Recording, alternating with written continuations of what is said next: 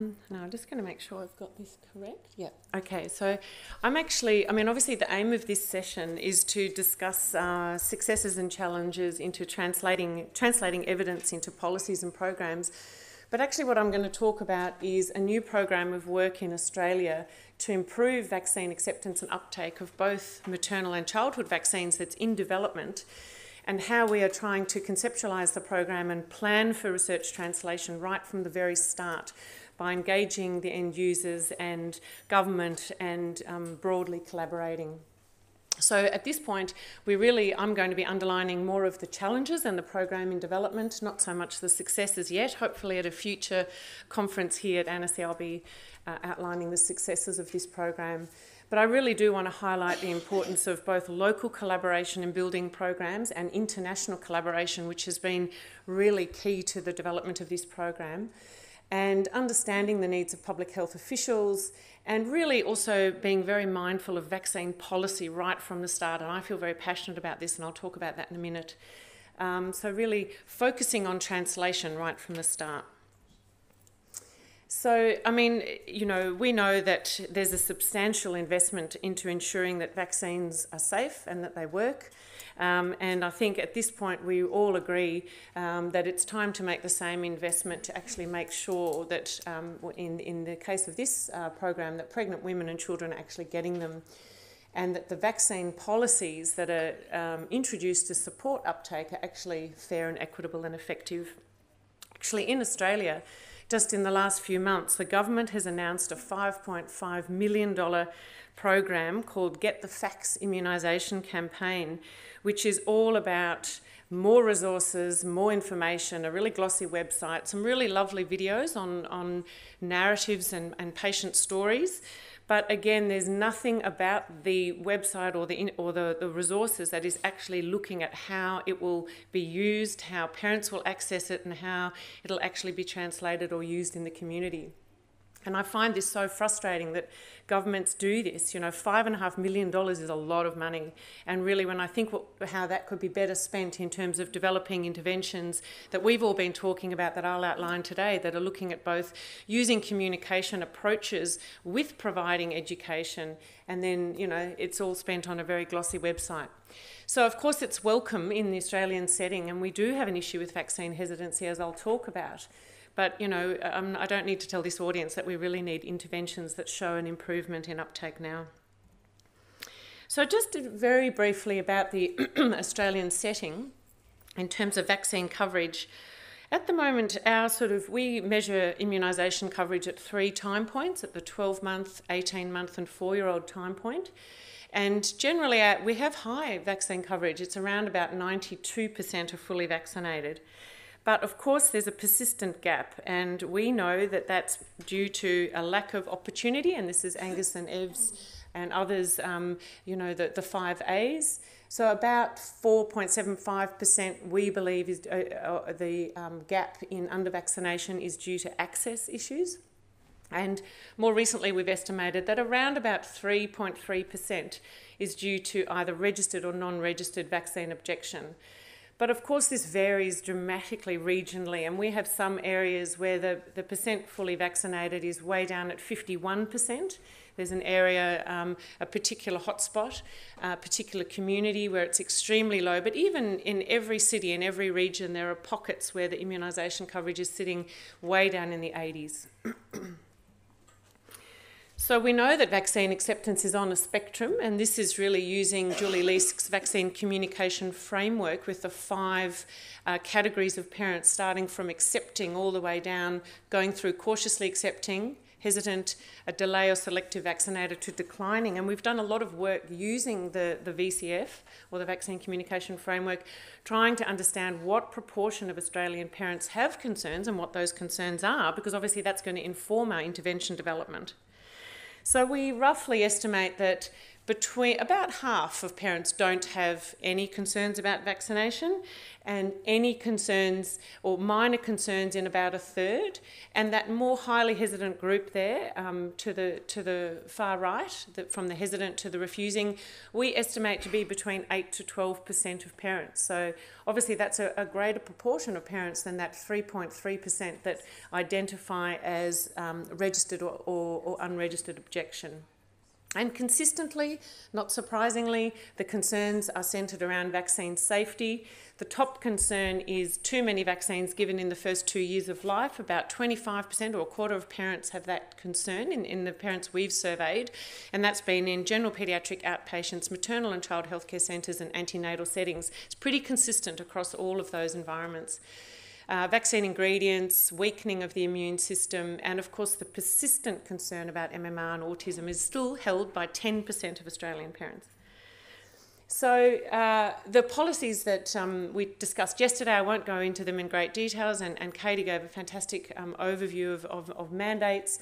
This is a big issue in Australia at the moment. The no jab, no pay policy, which was brought in at the start of 2016, essentially has removed conscientious objection, so no philosophical or religious exemptions to access family assistance payments that I've put there.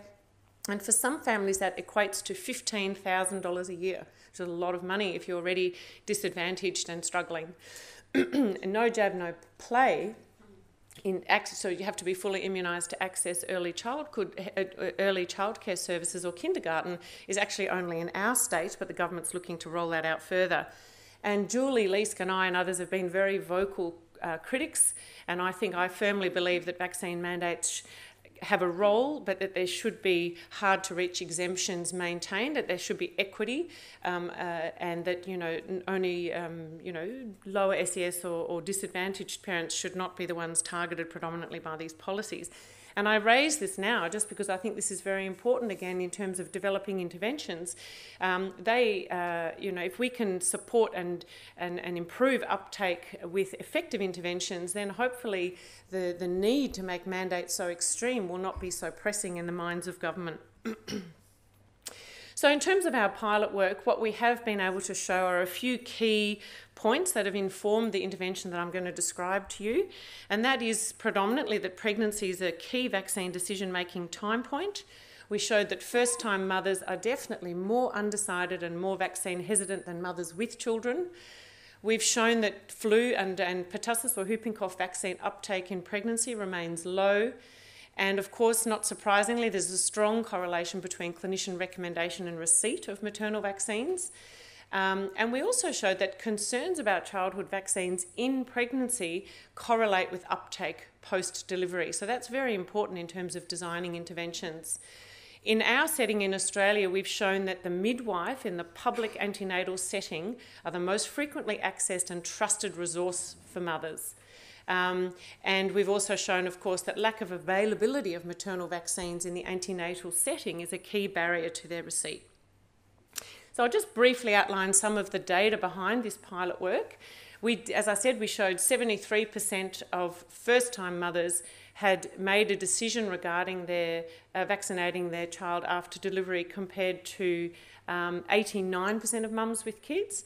And what I want to highlight here is that of first-time mothers pregnant, 40% had some concerns about vaccination, compared to only 33% of mums with children. And you can see here 5.3% of first-time mothers were highly hesitant about vaccinating, compared to 1.7%. And altogether, nearly 9% of first-time mothers were in those top 3 VCF categories, compared to 4.9% of mothers with children. So, we've clearly shown that first-time mothers have concerns about vaccines. This is the first time that they're starting to think about vaccination. It's overwhelming, it's frightening, and this is the time we need to get in early. And Arnold and I have talked about this. He's accessing mums on the very soon after delivery on the maternity ward. I'm arguing that we should get in earlier. We need to be talking to these mums from the first trimester of pregnancy, especially first-time mothers. Just very briefly, this is our uptake data for maternal vaccines in pregnancy. So we showed 82% overall of mums had had a whooping cough vaccine. only 46% had had a flu vaccine, and really pleasingly, I do think, 60% of partners, so fathers had had mostly fathers, but it could be mothers as well, had had a pertussis vaccine, and that's funded now in Australia for the partner to have a free pertussis vaccine. We showed in our study that 11% of the babies 3 to 6 months after delivery weren't up to date. So that again, is in contrast to what I showed you earlier about that 8% roughly. So we showed 11% were not up to date. So it does differ substantially in different regions, different areas. And then this is what I was referring to about vaccine uptake correlating with concerns that the mothers held in pregnancy. So of mums who identified to being highly hesitant, their kids after delivery were definitely less likely to be up to date compared to mothers who had no concerns. And there's the vaccine safety. So mothers that I said that vaccines are not safe for my child in pregnancy, their child was less likely to be vaccinated post-delivery. So I think it's important to have this data to support why we're doing what we're doing. We showed that there was no association, interestingly, between childhood vaccine uptake and maternal vaccine uptake, which surprised me a little bit. And we showed, of course, that a recommendation for a maternal vaccine in pregnancy was one of the key factors to the mother actually having a pertussis or a flu vaccine. So the intervention, clearly the pilot work has outlined the key areas, the key points that we need to target. So we want to develop a tailored approach to improving vaccine uptake of both childhood and maternal vaccines in pregnancy, and we really predominantly want to target the midwives, but also the obstetricians. Just briefly touching on the behaviour change wheel as a framework that can inform interventions. I'm really thinking of this intervention, from a socio-ecological model point of view, where we're looking at the individual organisational and policy levels, and we're incorporating both structural levers as well as dialogue-based interventions. So it's a real multi-component intervention. And this is the behaviour change wheel by Michi, that really you can see the sources of behaviour, capability, opportunity, motivation, informing intervention functions, and you can see they're clearly looking at education, persuasion, a lot of what we were talking about yesterday, versus restrictions, and then how that can inform and interact with policy categories. So the intervention that we're developing, we've called Mum Bubvax, very Australian, I'm told. Obviously an intervention for mothers, children, and childhood vaccines. And obviously the first step, I'll outline what the intervention is going to look like, but the first step is going to be to conduct a pilot study to assess feasibility and acceptability by mothers and providers. This intervention package is going to be targeted at 3 levels, so at the practice and the provider and the patient level. And it's really about looking at a sustained uptake of both vaccines, a sustained impact on vaccine acceptance, not just uptake. And really, I think what I'm arguing for and hoping to prove is that if we can normalise vaccine discussions in pregnancy at mandated time points, it can become a routine part of antenatal care, that we can really have make a sustained difference. But in terms of research translation and thinking about the end user and engaging everybody from the start, we've already spoken to our largest maternity hospital in Victoria is the Royal Women's Hospital. I've engaged the head of obstetrics, the director of maternity services and head of midwifery. I've engaged with the immunisation section from the Victorian Department of Health and vaccine policy experts within the department, as well as other vaccinologists and members of our team who I'll talk about later. And we are starting the discussion now about how this intervention will be developed and then eventually translated. So we will be conducting key informant interviews with obstetricians, midwives and key people from the Victorian Department of Health. And Katie Atwell will be leading a study to inform the midwife intervention called the MidVax MI, Motivational Interviewing Study. And this will be looking at conducting key informant interviews and focus groups in 3 states in Australia to really understand how midwives will be receptive to this intervention, how they may introduce it, are they receptive to using motivational interviewing techniques. So I'm really looking forward to the workshop and the after morning tea or after lunch. And I think this study is obviously going to be key in informing the development of the midwife intervention. But of course, this program has been heavily informed by Saad and his team from Emory. Saad, as I'm sure many of you are aware, is conducting a very similar trial called the P3 Plus trial, originally the P3 trial, which they've now moved into the second phase. And he's been really essential to helping us, for us to build on his learnings and what they're doing in Georgia and Denver.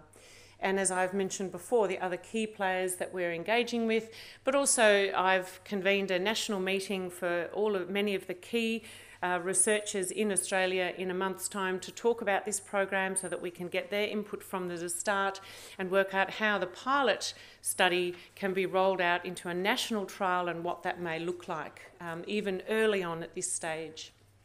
And the other key group that I've engaged is the digital health team at our research institute, the Murdoch Children's. They have been really key in advising us how they're going to help us to develop these interventions, including the parent app, the webinars, the videos and so on that will be used. And all of this work, of course, is also engaging with and being informed by the SKY program that Nina presented yesterday, and many of you are familiar with from Julie presenting last year, Julie Leask, who leads the program. And the resources and the work that's gone into that program around the communication approach and the communication strategies will also be used to inform what we develop in the mum bub vax intervention. So it's really a huge collaborative effort, and I think again that is really the best way we can develop an effective intervention and translate it effectively without such a long lead time. So in looking at the patient or level interventions, we are going to be developing a parent app that will be introduced to parents in pregnancy, and on the app will be maternal vaccine resources, decision aids, some of the resources that we've developed through the SKY program on the common concerns about childhood vaccines, then the obstetrician intervention will be an adapted version of VaxChat, which Saad and his team have developed which is essentially, they've got it as a 1-hour webinar. We're planning to have it as about a 20-30 minute webinar linked to continuing medical education or CME points for obstetricians.